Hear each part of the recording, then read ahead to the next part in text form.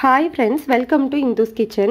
இன்னைக்கு நம்ம சேனல்ல முட்டை, தயிர், பேக்கிங் பவுடர்னு எதுவுமே யூஸ் பண்ணாம ரொம்ப சாஃப்ட்டாவும் ரொம்ப ஃப்ளஃபியாவும் டேட்ஸ் கேக் எப்படி செய்யறதுன்னு பார்க்கலாங்க.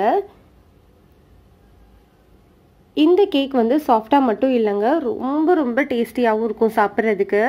குழந்தைங்க எல்லாமே ரொம்ப விருப்பமா சாப்பிடுவாங்க. பாருங்க எவ்வளவு சாஃப்ட்டாவும் ஃப்ளஃபியாவும் இருக்குன்னு. ரெசிபிக்குள்ளே போகிறதுக்கு முன்னாடி நம்ம சேனலை சப்ஸ்கிரைப் பண்ணாதவங்க ப்ளீஸ் சப்ஸ்கிரைப் பண்ணிக்கோங்க. கூடவே பெல் ஐக்கானையும் கிளிக் பண்ணிவிட்டு ஆளுங்கிற பட்டனையும் கிளிக் பண்ணிக்கோங்க. ஃபர்ஸ்ட் வந்து ஒரு 3/4 கப் அளவு பிளாக் இல்லைன்னா ப்ரௌன் டேட்ஸ் உங்களுக்கு எது பிடிக்குமோ அதை எடுத்துக்கலாங்க. அதோட கொட்டைகள் எல்லாத்தையும் எடுத்துட்டு 1/4 கப் அளவு சூடான பாலில் ஒரு அரை மணி நேரம் ஊற வச்சுக்கோங்க. டேட்ஸ் நல்லா ஊறினதுக்கப்புறமா அந்த டேட்ஸை மட்டும் எடுத்து ஒரு மிக்சி ஜாரில் மாற்றிடுங்க.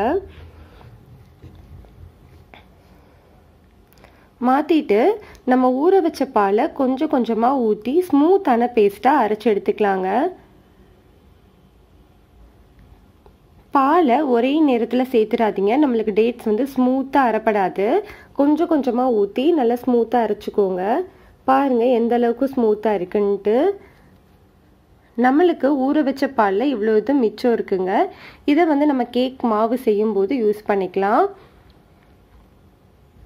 நீங்கள் எந்த கப்பில் 3/4 கப் அளவு டேட்ஸ் எடுத்தீங்களோ அதே கப்பில் அரை கப் அளவு சர்க்கரையை அதையும் மிக்சி ஜாரில் சேர்த்துக்கலாங்க. இதையும் சேர்த்து நல்லா ஸ்மூத்தான பேஸ்ட்டாக அரைச்சி எடுத்துக்கலாம். பாருங்கள் இந்த அளவுக்கு ஸ்மூத்தாக அரைச்சாச்சு. இப்போ நம்ம இதை ஒரு பவுலில் மாற்றிக்கலாம்.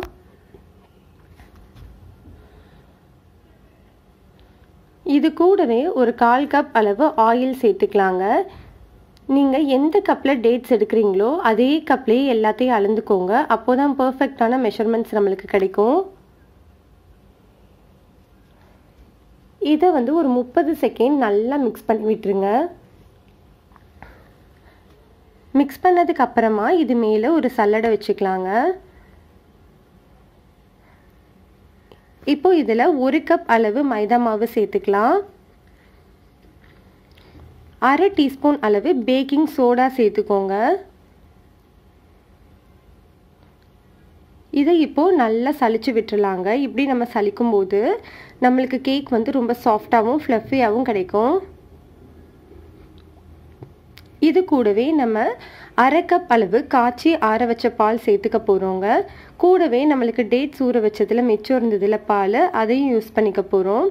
ஃபஸ்ட்டு வந்து டேட்ஸ் ஊற வச்ச பால் சேர்த்துக்கோங்க. அதுக்கப்புறமா அந்த அரை கப் அளவு பாலை கொஞ்சமாக ஊற்றி நல்லா ஸ்மூத்தான மாவாக செஞ்சு எடுத்துக்கலாம்.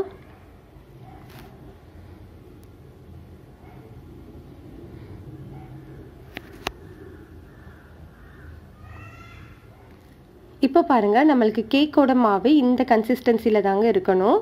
ரொம்ப கெட்டியாகவும் இருக்கக்கூடாது, ரொம்ப தண்ணியாகவும் இருக்கக்கூடாது. இந்த மாதிரி நம்ம ரெடி பண்ணதுக்கு அப்புறமா ஒரு 2 டீஸ்பூன் அளவு பொடிச்ச பாதாம் சேர்த்துக்கலாம்.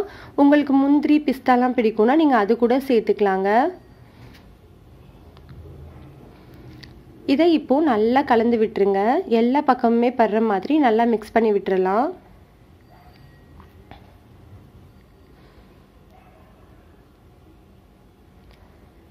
நீங்கள் எந்த பாத்திரத்தில் கேக் செய்ய போகிறீங்களோ அந்த பாத்திரத்தில் ஃபர்ஸ்ட் வந்து உள்ளுக்குள்ளே நல்லா எண்ணெய் தடவிட்டு அது மேலேயே மைதா மாவை டஸ்ட் பண்ணிடுங்க. அதுக்கப்புறமா நம்ம ரெடி பண்ணி வச்சுருக்கிற கேக் மாவை உள்ளே சேர்த்துடலாம்.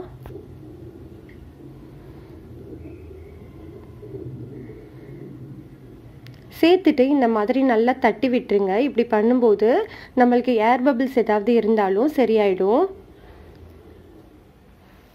இப்போது இதில் 2 டீஸ்பூன் அளவு நீளமாக நறுக்கிய பாதாம் சேர்த்துக்கலாங்க.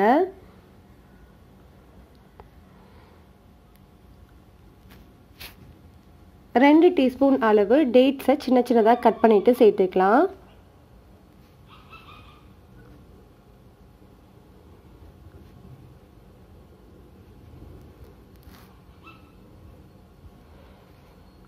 அவ்வளோதாங்க, நம்மளுக்கு கேக் செய்கிறதுக்கு மாவு ரெடி ஆயிடுச்சு.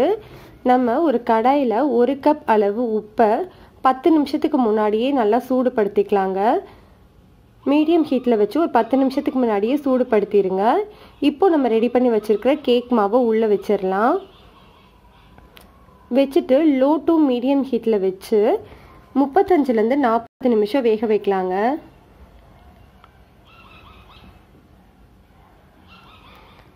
இப்போது 40 நிமிஷம் கிட்ட ஆயிடுச்சுங்க. நம்ம கேக் வெந்துருச்சான்னு பார்க்குறதுக்கு ஒரு கத்தியை உள்ளே விட்டு பார்க்கலாம். பாருங்கள், இப்போ ஒட்டாமல் வந்திருக்கு. அவ்வளோதான், நம்மளுக்கு கேக் வந்து பர்ஃபெக்டாக வெந்துருச்சு. இதை நல்லா ஆற வச்சிடலாங்க.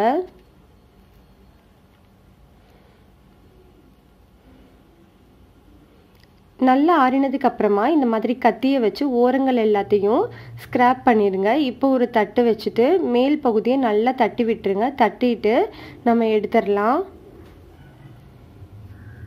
பாருங்க, நம்மளுக்கு ரொம்ப ரொம்ப சூப்பராக பர்ஃபெக்டாக கேக் ரெடி ஆயிடுச்சுங்க. அவ்வளோதான், சூப்பரான கேக் ரெடி. இதை கண்டிப்பாக நீங்கள் ட்ரை பண்ணி பாருங்கள். ரெசிபி உங்களுக்கு பிடிச்சிருந்ததுன்னா லைக் பண்ணுங்கள், ஷேர் பண்ணுங்கள், கமெண்ட் பண்ணுங்கள். மறக்காமல் நம்ம சேனலை சப்ஸ்கிரைப் பண்ணிக்கோங்க.